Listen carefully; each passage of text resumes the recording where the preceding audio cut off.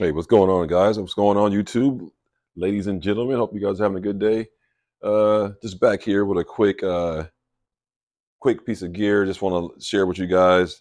YouTube, I just want to let you know I'm in a safe control environment.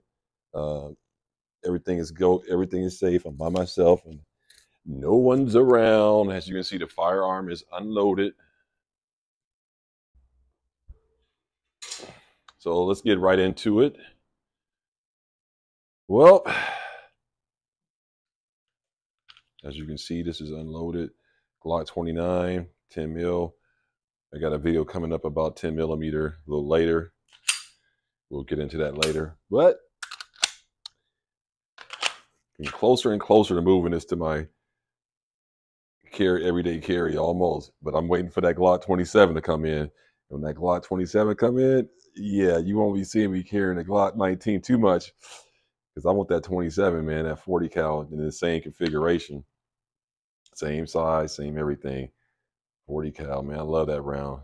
I like this round too, but this is definitely gonna go with me to Colorado this summer again. I brought the Glock 19 last summer, but I'm gonna bring this summer. But yeah, Glock 27. Can't wait to get that one. So man, what I got today is I was telling you guys about how I realized I didn't have a like go bag or whatever, whatever you want to call it, go bag. So I ordered this thing right here. Off of Amazon. Man, let me back up real quick. Let me tell you, I got a beef with Amazon. Y'all know I have a beef with some people sometimes. I'm getting kind of fed up with Amazon. You know how we got the Amazon Prime, right? And if you've been noticing lately, they starting to try to charge you for stuff or say, hey, if you spend $20 more, you can get this free shipping. I thought that was the whole reason why I had Amazon Prime. You know what I'm saying? They getting a little shady now, man. They after COVID, they made so much money doing COVID, and now their britches are getting too big for themselves. And even the model of just like ordering shit when don't pay for shipping, I kind of knew when they started that was kind of a hoax. Like, I'm like, how's that going to be a great business model when you don't even charge for shipping?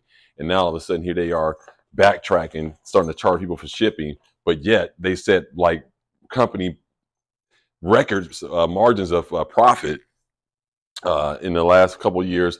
But now you're going to come back and try to attack the people who made you become a big, tycoon. I guess that's kind of par for the course. Same thing what McDonald's is doing. All these other people used everybody, lured them in on cheap rates and cheap product prices, and now all of a sudden they getting it back, man. So anyway, that's my ramble on Amazon. They get on my nerves. Let me know what y'all think about that, though, Amazon. Y'all noticing what they're trying to do now with the shipping and all that kind of stuff? But here's the little bag I ordered, man. I think this is a pretty cool bag. It's gonna be kind of like a hiking bag, go bag, kind of versatile, really. I didn't want to get something really like camouflage. Like I say, guys, I'm not really trying to do all that camouflage stuff because in emergency situations, I mean, people are gonna think that you got a lot of stuff with all that camouflage or think you military and all that. I just want to kind of blend in a little bit. Uh, this is by, I don't know, this is a Chinese made bag. Probably I don't know who made this thing. Made in China, that's for damn sure. Pit Cag, whatever, what the hell that is. But I saw this thing, it had the little reflector straps. I don't know if that'd be good if you're trying to be stealthy, want nothing reflective, but you can always just block that out with tape or whatever. But like I said, this is going to be like in the car for the most part. I'm going to have this in the car. And I don't know what all these damn straps they got on here. They got Molly right here, looks like. Yeah, Molly, a little bungee cord thing. I guess you can pack something up in there, like a little sleeping bag or a roll or something, a mat, something like that. Maybe you can put right here in this spot. So you got that going. And you got this hook. I guess you can hang some stuff. That's what caught my eye is how many little spots you can put crap at. All these damn straps right here. You got that one. Let me just take all this off. This is kind of confusing me, all these damn straps. Let me see. You got that, all that. Like I said, it's only going to be in a card. I'm going to have it mainly for, like, I'm going to have, IFAK in here, water purification system up in here. I'm going to have things of that nature, water bottles. Man, that's a big ass cavity, huh? Yeah, that's pretty deep. You know, maybe a spare change of clothes or something, just in case you get wet, or a little fleece jacket or something, waterproof rain jacket. This is the slot they advertise where you can put a computer at. I don't know about all that. You can stick a laptop up in there, or iPad or whatever. Um, yeah, you got that big ass cavity right there. Just throw a whole bunch of shit up in there, whole bunch of stuff up in there, and you got this. Maybe you can put water bottle on the side, more Molly, another one of those. A lot of support on the shoulder straps and stuff, so it looks pretty good. Thin enough so where you can wear it over something. Back support. That's a lot of compression pad right there. You can see that. That's going to be comfortable. And you got the lumbar strap right here. Yeah, that's good to have.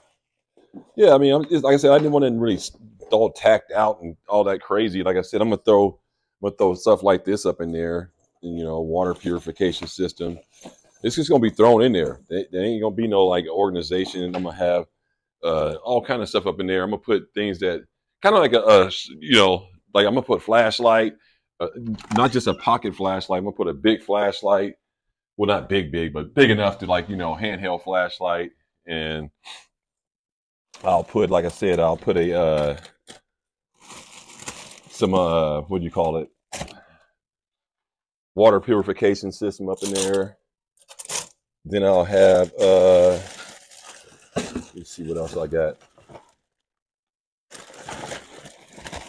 You're gonna have definitely first aid stuff like that up in there. You'll have that. You know, have a little small compass. You know, phone charger system. You know, flares, glow sticks. You know, glow sticks. Um, you know, change of socks, all kind of stuff like that. And then I'm gonna have some MREs, and I'll have a little stove thing I'm gonna put up in here, like a little camping thing, and have that up in there too. You know, a bacala, like I say, a nice little warm little jacket, stuff like that. So that's gonna be kind of like, you know, a situation where my car broke down and I'm on the side of the road or something like that, or some shit just popped off and I can't move. The police said everybody got to stay here. You can't leave. The freeway's blocked off. We don't know when we're gonna have it cleared. There's a big spill. Not necessarily shit hit the fan in the world end, guys. It's more like emergency, like practical infrastructure problems, like, you know, pipeline break or something. Now you got to leave your house and all this. And then if I had this whole bag built out, spare clothes, underwear, socks, you know, jacket, rainproof jacket, like a poncho or something like that, water purification system, water bottle, you know, first aid kit, IFAC kit, flashlight, headlamp, knife, a little, you know, like a little camping knife, maybe a little multi shovel type situation if I have to dig something out, and maybe a sleeping bag, a sleeping roll here, and just have it like near the bag, and a little small 3-person tent. They're not that big actually. You'd be surprised. A 3-person tent is almost the same size as this bag when you roll it up. Especially the ones I get. I get the REI tents with the quick setup poles, like, you know, set up my old school poles you see on the Great Outdoors, John Candy Vacation. They all these damn poles, and no, they got some now. Just boom, pull one big stick out, whoop, pull another big stick out, whoop, and then put the tarp on it, boom, and you good. So let me know what you guys think, man. Like, comment, subscribe. This is my little setup bag, go bag, whatever, emergency bag. And I think everybody should have something like this, man. So let me know what you guys do if you have one, what you think. Like I said, it's not necessarily end of the world shit at the fan. It's just practicality in case you're in traffic, or like I said, the best example was like if you're on the freeway going somewhere and all of a sudden you see this CHP and they've got it all blocked off, and then they say turn on to this radio station. They say, hey, you're gonna be stuck here for 2 or 3 hours. It'd be nice to know that you got some food, you know, emergency situation. You know, you got some food, you got some water, and that's why it's good to keep a pallet of water in your car and stuff like that. You know, maybe put a beanie in there, some gloves, some nice warm gloves, or some hand warmers that you get. So that's what I got for you, man. I just want to share that with you. Let me know what you guys do, or do you have a bag set up like that? And definitely in the comment box, let me know what you got inside of a bag if you got something like that. Like I said, I got this bag off Amazon, very budget price. I don't need nothing spectacular. I like all the hook attachments because if you got carabiners, you can, like I said, you can put the sleeping bag underneath here and wrap it, boom, and have that hanging at the bottom. Yeah, man, I like this bag, man. It's good and it's waterproof actually. Now I wouldn't just throw this thing in the water like in the ocean or nothing, but I think if it rain, it says that it'll just resist the rain water, like not a constant drip. And then you have these straps right here too. So it's a lot of places you can latch stuff on. So I'm gonna figure it all out and do another follow-up review. I'm gonna stock it up real good so you guys can see how I look. Like multi-tool in there, fire starter, things of that nature, man. So it's gonna be pretty cool. And like I said, it's something. Like I said, it's not. Gosh, man, I ain't trying to repeat myself, but it's not always shit hit the fan. It's like if you live in a metropolitan area like I do, uh, it's a strong chance this could just come in handy just for a traffic, bad traffic, or like I said, a freeway getting shut down, stuff like that.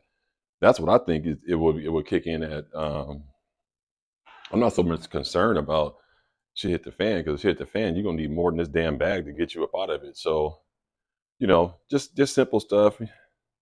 Like I said, this is a little fire starter. I'm gonna put things like this up in there. Like again, you never know. You got your fire starter. I haven't even used it before, but I know how to use them. And so just stuff like that. Just some practical emergency stuff that you never know what you might need. It'd be nice to have all that stuff kind of up in there. Uh, that's pretty much it, man. Let me know what you guys think. Eyes and Ears Tactical. Like, comment, subscribe. Everybody stay blessed. Peace.